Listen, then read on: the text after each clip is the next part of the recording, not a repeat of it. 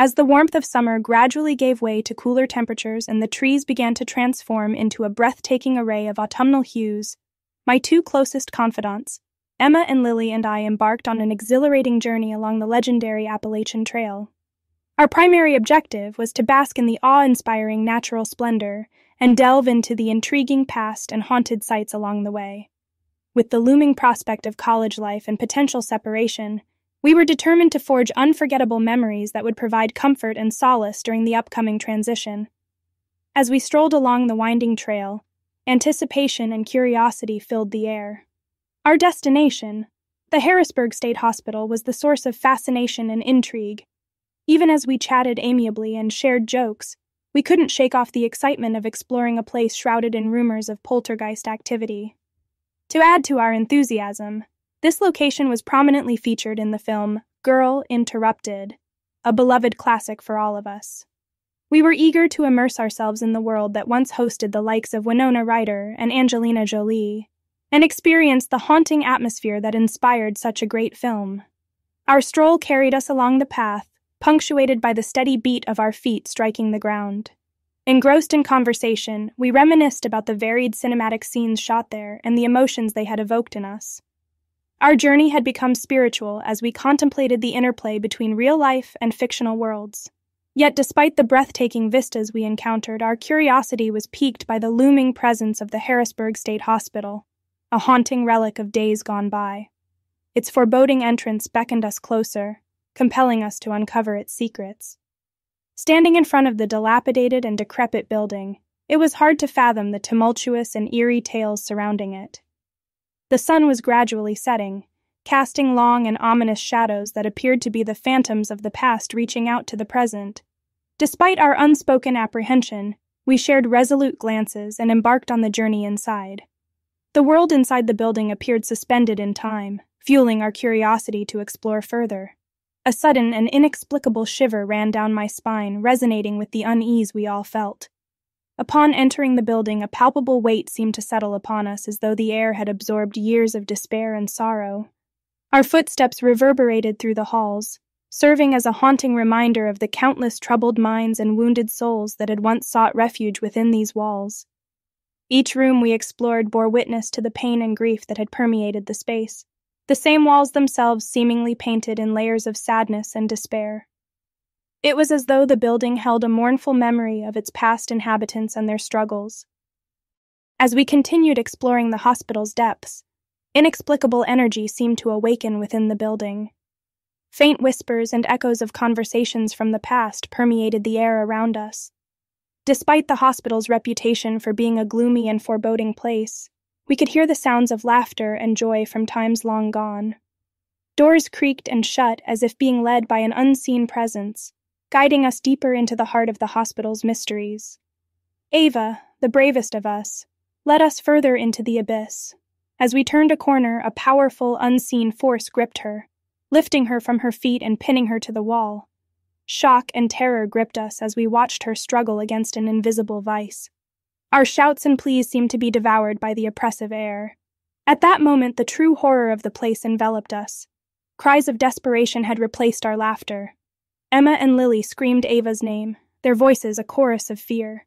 And then, as abruptly as it had begun, the force released its grip, and Ava crumpled to the ground, gasping for air and clutching her throat. Silently, our shared unease grew as we hurriedly made our way toward the hospital's exit. The oppressive atmosphere within the building seemed to be constricting us as if trying to prevent our escape. Finally, we burst through the doors and were instantly greeted by the enveloping darkness of the forest, which seemed to loom menacingly over us. As we embarked upon the trail we had once eagerly traversed, its once innocent allure had been replaced with a sense of foreboding, as if it were now a treacherous path leading us toward some unknown and evil presence. As we started to flee, my panicked breaths punctuating the silence, a guttural growl resonated from the shadows. I turned to see Emma and Lily disappearing, swallowed by the night. A scream pierced the air, a haunting symphony of horror. I called out their names, my voice a trembling plea, but there was no answer. They were gone. Regrettably, I was the solitary survivor of our perilous expedition into uncharted territory. As the dawn broke, the woods were shrouded in a dreary and desolate hue.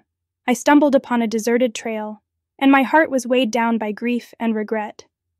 Following my rescue and subsequent safekeeping, the burden of my comrade's absence seemed almost unbearable.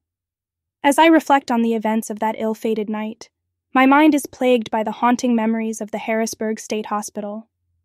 Though its physical structure has long since deteriorated, that night's echoes continue reverberating through the corridors of my psyche. The spirits that once inhabited the hospital and the evil soul that robbed me of my dear friends have become a part of my very being, interwoven into the very fabric of my existence. As I embark on a new chapter of my life as a college student, I carry with me the fond memories of our laughter and companionship, and the darkness that forever bound my friends to the residual spirits of the past. The Forgotten. Through the years, the native inhabitants of Jackson, a picturesque township nestled within the heart of Breathitt County, have somberly recounted a spine-tingling fable. The narrative tells the emergence of a pernicious phantom born out of a profound sense of disloyalty and now driven by a burning desire for retribution against the living. Despite its ominous overtones, the mythos remains shrouded in enigma and obscurity, leaving countless individuals to ponder whether it harbors any modicum of integrity. It has been quite a long time since I was a young child, and I witnessed the events shaping my town's history. It was during those distant days that I crossed paths with a stranger.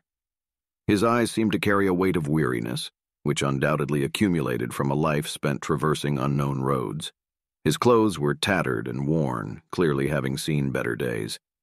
In desperation, he implored me to offer him shelter from the raging storm unleashing its fury outside. During my younger years, when I was inexperienced and gullible, I inadvertently guided an unknown gentleman to the desolate orphanage that was notorious for its sorrowful past. As time passed, I gradually lost all recollection of the man's appearance, the specifics of his tale, and the remnants of his words slowly faded away like the soft murmurs of the breeze. Despite this, the account had already been ingrained into Jackson's history, becoming integral to his narrative. In the quiet of the night, I was inexplicably drawn to the abandoned orphanage that had long been left to decay. Despite its crumbling exterior, the building still held a certain allure, for within its walls lay secrets and untold stories. As I stepped inside, the air grew heavy with the weight of memories that lingered on, as if the spirits of the past still roamed the halls.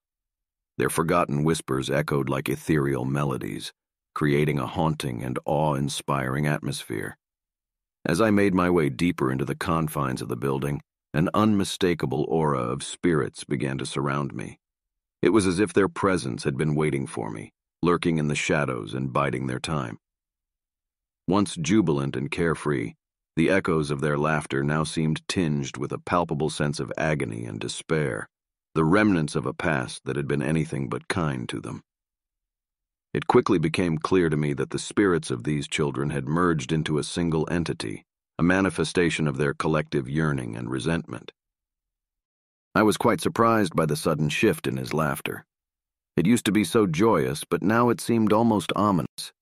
It was as if his eyes were piercing my very soul with their intense stare. I couldn't shake the feeling that he blamed me for unleashing some kind of darkness that had taken over him. It was as if he wanted to drag me down with him into the depths of despair. My heart was pounding with fear and adrenaline as I hurriedly departed from the orphanage, haunted by the eerie echoes of the specter's laughter. The sound had been twisted and warped by the passage of time, leaving a chilling promise of inevitable retribution. As I stepped out into the night, the wind carried the echoes of the laughter into the surrounding darkness, intensifying my unease and apprehension. As the years passed, it fell upon my shoulders to oversee the daily operations of my family's shop, a welcoming and comforting haven for weary travelers in the town of Jackson. Yet despite the solace it provided, the piercing stare of a vengeful stranger lingered in my mind, causing my heart to race with every new arrival. Nonetheless, I was determined to safeguard the well-being of every person seeking refuge within our humble abode. When individuals inquired about accommodations, I abstained from recommending the orphanage and instead proposed the Jackson Inn, a decent room for a reasonable price and convenient location. It had come to my attention that the vindictive specter, no longer fixated solely on me, had transformed into a hostile force determined to exact revenge on anyone who dared to cross its trajectory. Its once mischievous cackles had transformed into a menacing aura, signaling its wrathful intentions. Jackson was forever altered by the presence of the lost children and the hitchhiker, their spirits becoming enmeshed with the very essence of the town. The orphanage stood as a bleak reminder of the hopelessness that permeated the area, its walls serving as a prison for tormented souls. As the wind carried the faint echoes of children's laughter, I couldn't help but wonder if my actions had sealed the town's fate for all time. The weight of responsibility hung heavily on my shoulders, and I couldn't shake the feeling that I had failed those who had come before me and those who would come after. As I walked down the streets of my hometown, my mind was consumed with the haunting sound of the stranger's laughter. It was a constant reminder of the irreversible choices we make in life. Even in the quiet corners of my thoughts, his chuckle echoed relentlessly, like an eerie melody seeking justice for long-forgotten misdeeds. The bone-chilling sound lingered, leaving an indelible mark on my psyche. Waverly Hills, a sacrifice in the shadows. With bated breath, Brian and I found ourselves standing in front of the imposing Waverly Hills Sanatorium, shrouded in darkness on a chilly Halloween night. The moon was hanging low in the sky, casting an eerie glow upon the desolate grounds and adding to the already spine-chilling atmosphere. The building's facade was a testament to its rich history, but it was also a haunting reminder of the souls that had been forgotten within its walls. As we stood there, a sense of anticipation mixed with unease washed over us, knowing full well that this was a night when the line between the living and the departed was at its thinnest. Amidst a sea of intrigued onlookers, we found ourselves in the midst of a Halloween-themed tour. The air was thick with anticipation, as people chatted in hushed tones and eagerly awaited the next chapter of the tour. The tales of the sanatorium's grim past were nothing short of electrifying, as they ignited our imaginations and sent shivers down our spines. As we followed the guide through the labyrinthine corridors, we were regaled with stories of the unspeakable horrors that had unfolded within these very walls. It was as though we could feel the weight of the building's tragic history with every step we took, as though the pain of those who had suffered before us lingered in the air. Despite the cautionary warning from our guide, the allure of the unknown proved too great to resist. Seeking solace in Brian's reassuring grip, we slowly made our way towards the obscure and enigmatic tunnels. As we ventured further away from the safety of the group, the guide's voice gradually faded into the distance, leaving us alone with our curiosity and the dimly lit corridors. As we ventured further into the core of the sanatorium, the temperature dropped considerably. The walls seemed to be inching closer, and the air was heavy with the scent of moisture and decomposition.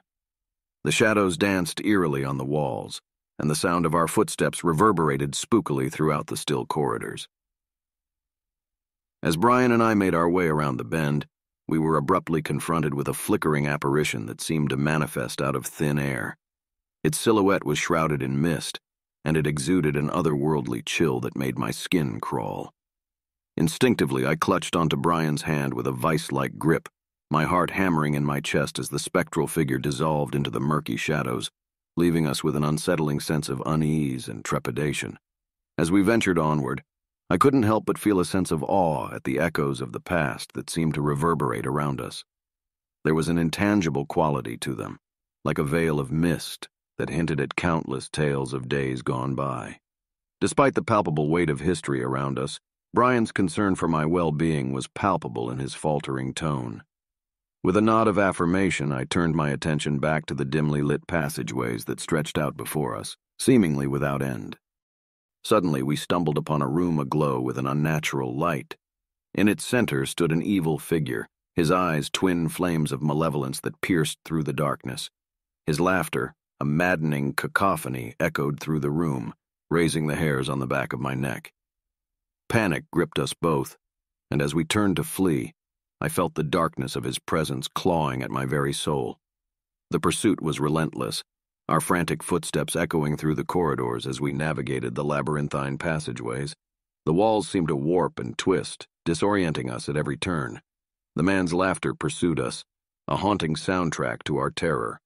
As we ran, we found ourselves outside the hospital, headed to a corridor known as the Death Tunnel, a place rumored to be a passage of despair.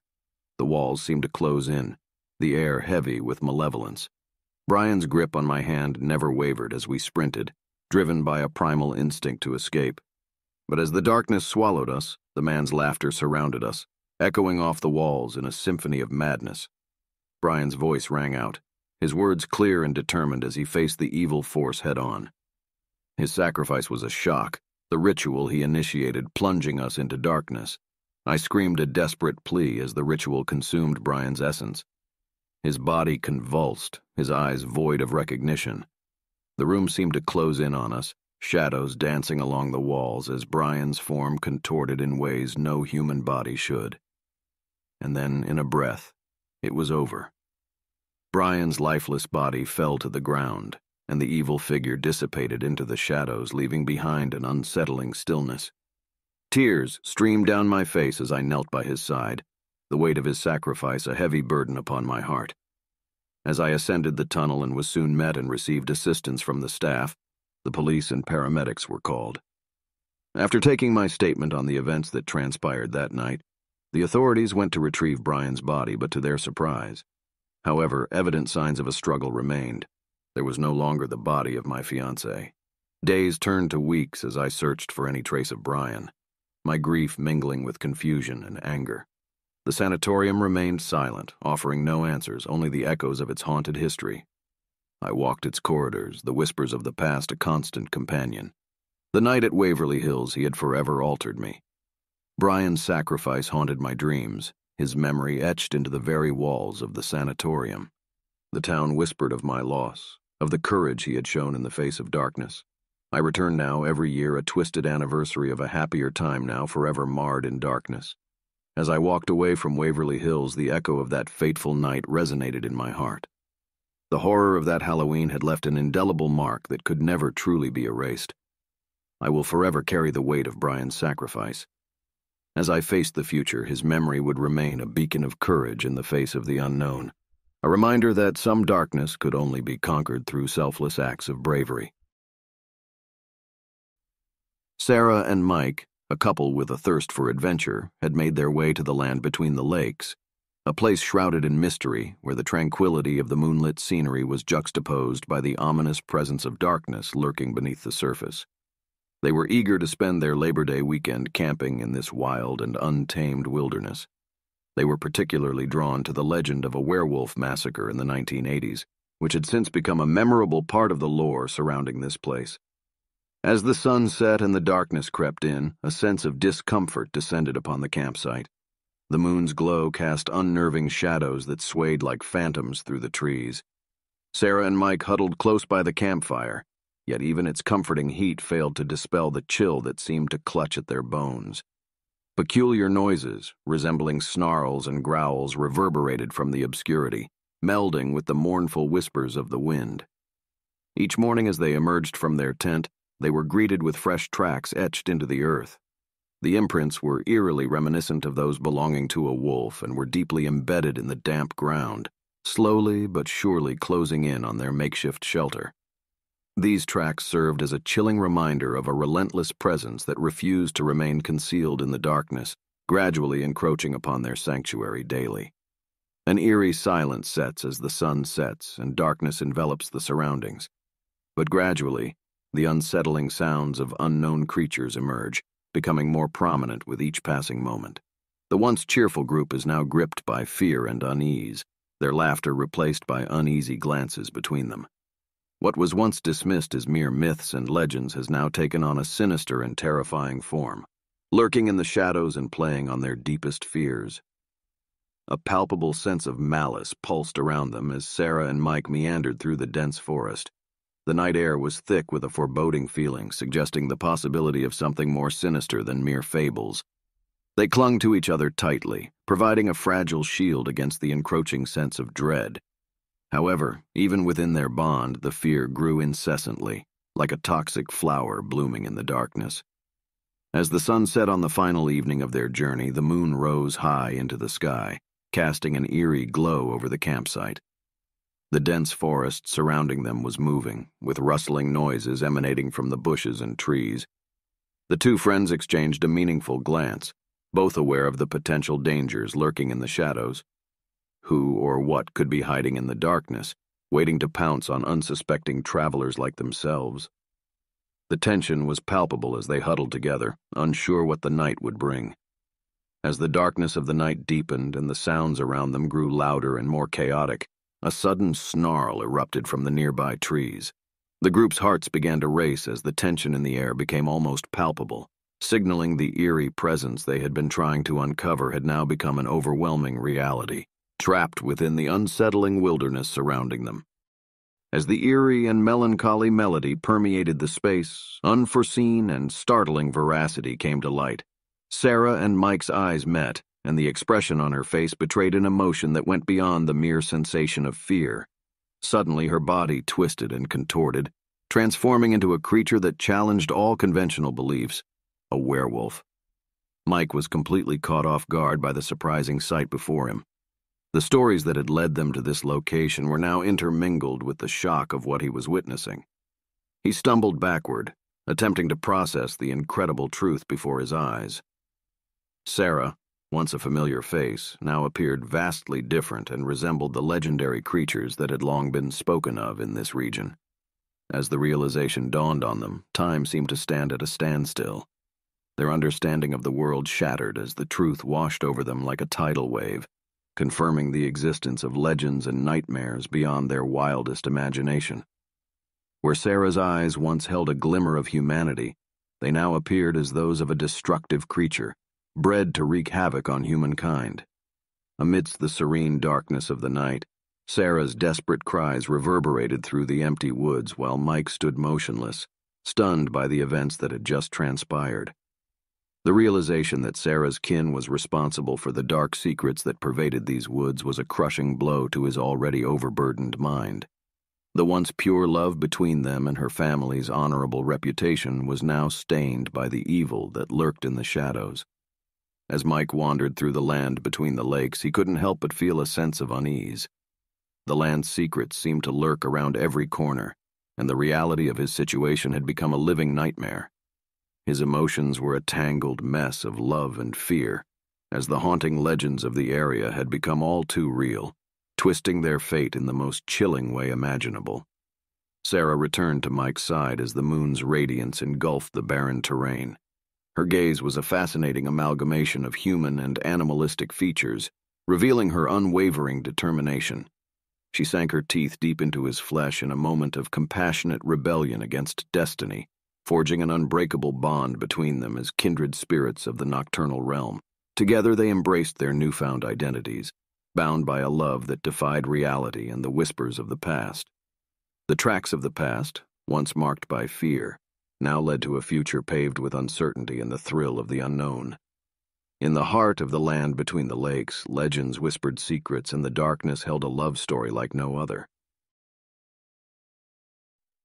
Sitting by the crackling fire, my father's eyes sparkled with mischief, the scent of wood smoke mixed with the lingering aroma of family stories this campfire had shared. "Son," he began, his voice a blend of nostalgia and humor, "there's a story about your granddad that's been handed down for generations." I leaned closer, my curiosity piqued. "Tell me, Pa." With a chuckle, he began recounting the timeless tale that had become a cherished tradition within our family. Years ago, before my birth, your grandfather Emmett embarked on an exciting adventure. He was a young man from Kentucky's Appalachian region with a bold spirit and a lively demeanor. Our family had a hidden secret in the hills, a moonshine still located in Hunting Creek, which had been kept secret for generations. Emmett had heard rumors about a legendary still created by his great-grandfather, famous for making moonshine. Driven to discover his family's legacy, he embarked on a journey anticipating experiencing the exhilaration of untamed spirits and joyful laughter. Emmett relied on a map that appeared to be sketched by an unsteady squirrel to find his way through the thick forest and winding paths of the holler. Along the route, he encountered legends of shimmering jars filled with potent moonshine that appeared to embody the very spirit of the mountains. As he ventured further into the holler, the scenery became a maze of dense foliage and tall trees. The sounds of nature were interrupted by the rustling of leaves and the distant call of a bird. However, that's when things became strange. Legend has it that a moonshine was still protected by a ghostly being known for his mischievous humor. He was nicknamed Old Ruckus because of the rowdy nature of his spectral tricks. Even though Emmett had been warned, he didn't take them seriously and laughed them off. He was determined to show his bravery and get his hands on the famous moonshine. Emmett finally found the missing still as the sun set, and the holler was covered in dim light. He let out a loud whoop of triumph as he held up a shiny jar, its contents gleaming in the fading light. However, his joy was short-lived as laughter erupted around him. Surprised, he turned around to see Old Ruckus standing before him. Emmett's determination weakened as he watched the ghostly figure clad in shabby overalls and a straw hat play an endless stream of pranks. Buckets of water mysteriously spilled, ropes twisted into knots, and sticks floated through the air. The ghost's laughter reverberated, adding to the absurdity of the situation. Emmett's stubbornness would not let him be defeated. With a twinkle in his eye, just like Old Ruckus, he challenged the ghost to a prank battle. Laughter filled the holler as Emmett and the spirit engaged in a playful competition of wit. As the first light of dawn appeared, Emmett and Old Ruckus sat beside each other, gasping for breath but smiling widely as if they were old pals. The spectral guardian had finally found someone who matched his unrelenting drive and unwavering spirit in the young man.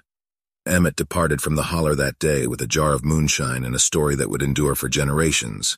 As he recounted his tale, he emphasized that surprising bonds can be formed in the most improbable settings. My father finished his story and gave me a knowing look. "And that's how our family got the best moonshine in the holler and befriended a playful ghost," he said with a smile. I couldn't stop laughing as we hung out by the fire. The story was hilarious and mixed old-school vibes and spooky stuff. It would become a classic in our family, just like the homemade moonshine we were sipping on. Moments like this make me grateful for the sense of togetherness and fun that runs deep in our family. The sun dipped below the horizon, casting long, ominous shadows over the fields of our remote farming community. For generations, we had followed a grim and secret tradition. Every fall, we sacrificed a soul to ensure our crops thrived. And every fall, we dressed a scarecrow in the victim's clothes. This year, the dreaded honor fell upon me. Whispers of my impending fate had circulated through the village for weeks, and I couldn't escape the hushed conversations, the pitying glances. On the night of the ritual, the moon hung low in the sky, painting everything in eerie shades of silver. I was adorned in the scarecrow's tattered garments, a makeshift mask concealing my face. My heart raced as they led me to the field, the air thick with the scent of harvest. The villagers, faces twisted with anticipation and dread, encircled us, chanting incantations that sent shivers down my spine. I stumbled forward, trembling with fear, and stood beside the scarecrow, whose stitched grin seemed to mock my despair. The ritual reached its dreadful climax, and I felt a terrible weight settle upon my soul. The crows, drawn by the sinister energy, descended upon me with a frenzy I could hardly bear. Their beaks and talons tore at my flesh, and my anguished screams merged with the unholy chorus of their cawing. As the crows devoured me, I felt my life slipping away, my vision fading into a deep, chilling darkness. I was the price the village paid for their prosperity, just another victim of a macabre tradition. My last thoughts were of the bountiful harvest that would soon flourish, nourished by the harvest of my soul. As my consciousness faded, I couldn't help but wonder if the villagers ever truly understood the depth of the darkness they embraced, or the profound sorrow they inflicted on the chosen ones who became nothing more than scarecrows in the fields. The old farmhouse stood in the heart of the countryside, centuries of history etched into its weathered walls. It was a place where time seemed to slow, and the land bore the memories of generations. But it also held a secret embodied by the sinister scarecrow that watched from the fields. My family had moved into the farmhouse in the dead of winter, eager to escape the chaos of city life. The countryside seemed peaceful, idyllic even, but the tranquility was misleading. It was only when the nights grew colder and the shadows lengthened that we realized the true nature of the scarecrow. The first hint of something amiss came when our daughter, Emily, started acting strangely. She developed an eerie bond with the scarecrow. Each day she'd spend hours whispering secrets to it, as if it were an old friend. We thought it was an innocent childhood fascination, but it soon took a sinister turn. One fateful night, I woke to Emily's blood-curdling scream, Rushing to her room, I found her tangled in the scarecrow's embrace, its straw fingers wrapped around her throat. In the pale moonlight, I saw her lifeless eyes, staring blankly into the distance. Terrified, we tried to burn the cursed scarecrow, but it was unscathed by the flames. It simply returned to the field, watching our every move with an unsettling hunger in its eyes. As the days passed, we realized that Emily's soul was not gone. It was trapped within the scarecrow. She was an unwanted guest in its cursed world, forever bound to the guardian of the field. Our once idyllic farmhouse became a prison of sorrow, haunted by the memory of our daughter's laughter. The sinister scarecrow remained, a reminder of the darkness that lurked beneath the surface of our peaceful countryside retreat. It was a place where time stood still, and where the line between the living and the dead blurred into a chilling nightmare.